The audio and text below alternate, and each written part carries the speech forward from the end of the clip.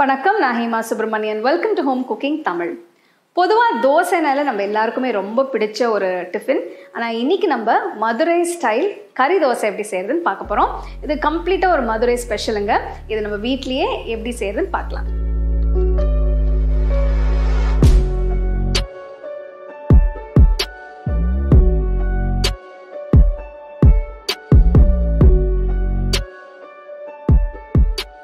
கறி தோசை செய்யறதுக்கு முதல்ல நம்ம கொத்துக்கறி செய்யணும். இதுக்கு ஒரு கடாயில 1 டேபிள் ஸ்பூன் எண்ணெயை ஊற்றி இதுல 2 பெரிய வெங்காயம் பொடியா நறுக்கினது, 2 பச்சை மிளகாய் பொடியா நறுக்கினது, கொஞ்சம் கருவேப்பிலை போட்டு நல்லா வதக்கணும்.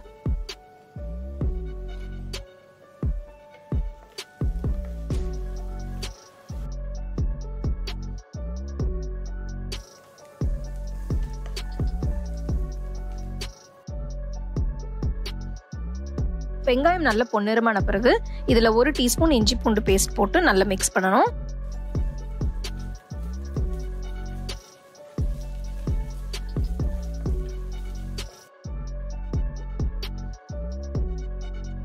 அடுத்தது இதுல 2 தக்காளி பொடியா நறுக்கி போட்டு நல்லா வதக்கணும்.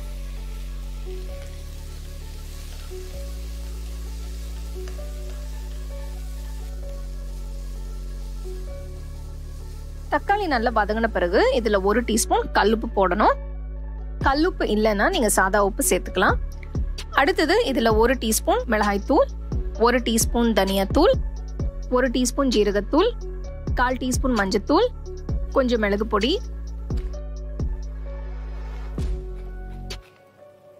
இதெல்லாம் போட்ட பிறகு நல்லா மிக்ஸ் பண்ணிட்டு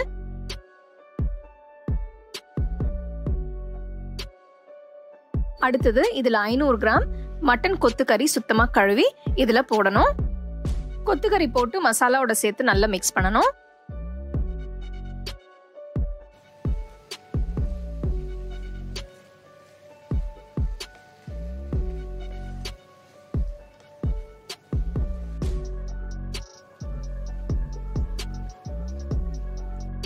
ஒரு 5 நிமிஷம் நல்லா வதங்கின பிறகு இதுல கொஞ்சம் தண்ணி ஊத்தி கடாயை மூடி ஒரு 20 நிமிஷம் வேக வைக்கணும்.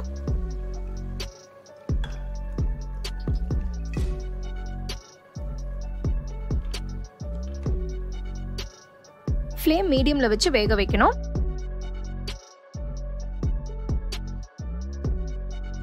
இருபது நிமிஷம் கழிச்சு பார்த்தோம்னா கொத்து அருமையா வெந்திருக்கு. கடைசியில இதுல ஒரு 1/4 டீஸ்பூன் கரம் மசாலா தூள் போட்டு கொஞ்சம் பொடியா நறுக்கின கொத்தமல்லி இதையும் சேர்த்து நல்லா மிக்ஸ் பண்ணிட்டு ஸ்டவ்ல இருந்து இறக்கிடுங்க.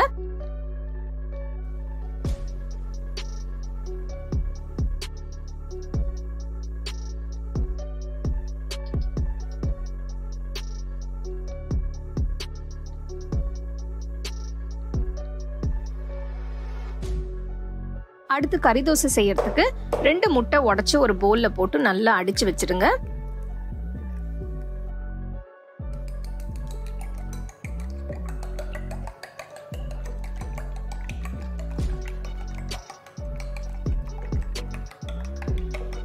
அடுத்தது தோசை கல்லு இல்லைன்னா தவா சூடு பண்ணி ஒரு கரண்டி மாவை ஊத்தி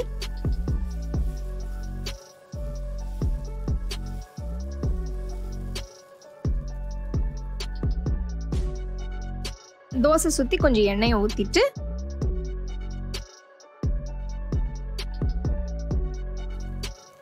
ஃப்ளேம் மீடியம்ல வச்சு அடிச்ச முட்டைய லேசா கொஞ்சம் மேல ஊத்தணும்.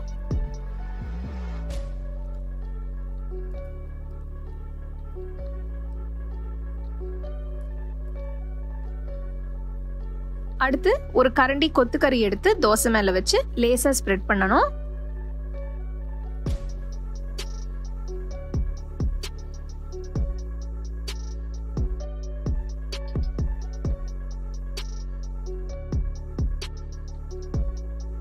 கறி போட்ட பிறகு அது மேல பொடியா நறுக்கின கொத்தமல்லி கொஞ்சம் போட்டு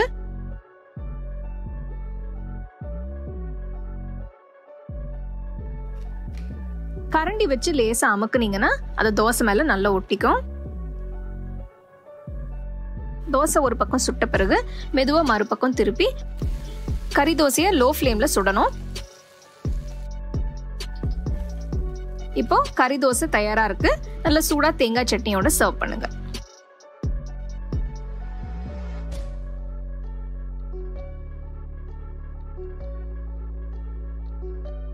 அருமையான மதுரை ஸ்டைல் கறி தோசை எப்படி செய்யறதுன்னு பார்த்தோம்.